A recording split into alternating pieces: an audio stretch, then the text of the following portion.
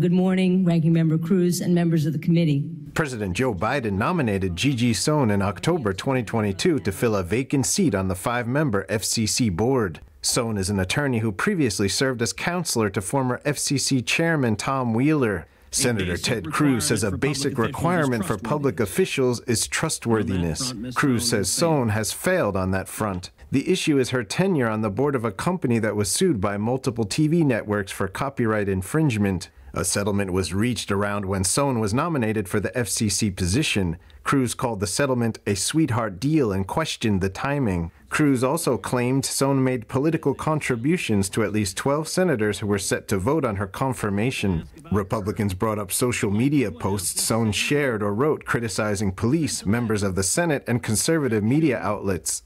Ms. Sohn portrays herself as a defender of free speech, but she has a history of campaigning to censor conservatives. She calls Fox News, quote, dangerous to our democracy. Sohn also acknowledged sharing or writing Twitter posts about former President Donald Trump and Supreme Court Justice Brett Kavanaugh that could be considered racist.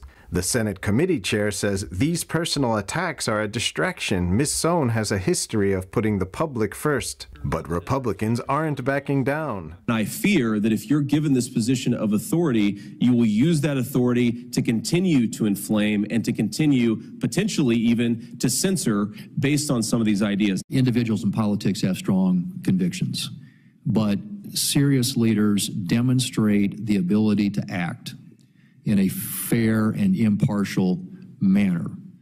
You have not.